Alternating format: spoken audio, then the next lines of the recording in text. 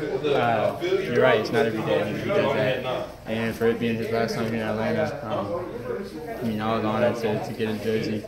I remember the first time he was playing, even back at Marquette. I was in first grade, just watching him play. So I've been a fan of Flash for a long time. And you know his son, Zaire? Yep. Okay. I know. What's your relationship with him? Yeah, I know Zaire just from being around the AU circuit. We're similar in age. He's a few years younger than me, but I know a lot of the top high school players, and he's obviously one of them. So, he's gonna be big time too. So.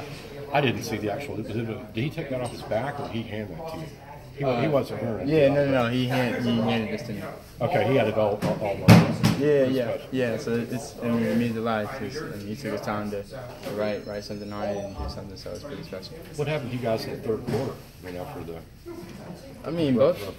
I mean, either both teams were playing really well on defense, or both teams weren't making shots. But I think it was just us getting into a rhythm, and playing really good defense. I feel like in the second half, and that turned into transition points, and that's one of our best things is getting on transition.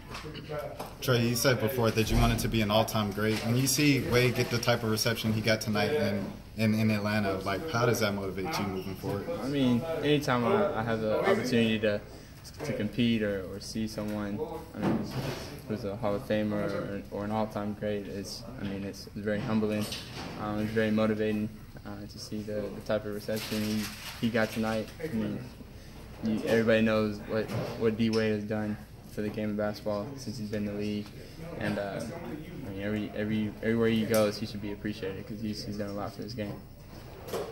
And you gave him your jersey. Yeah. What was that like? It was unbelievable. He wanted to switch. I was just happy to get his, and then asked to switch. So I was like, okay.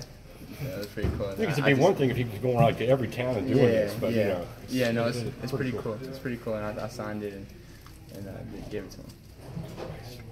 He said you texted him yesterday. Yeah. I texted him. I was like, I needed for the last time ATL. I said I needed. He was just like, I already had a plan. So it was pretty cool to be able to talk to him. How did it make you feel? Let you know that you already had it all set and ready to go for you. I mean, that was another thing I didn't have to worry about because if I'd have been thinking about that the whole day, the whole game, it would have been another thing on my mind. So it was pretty cool just to know I was getting after the game, but I was focused on winning as well. Cool.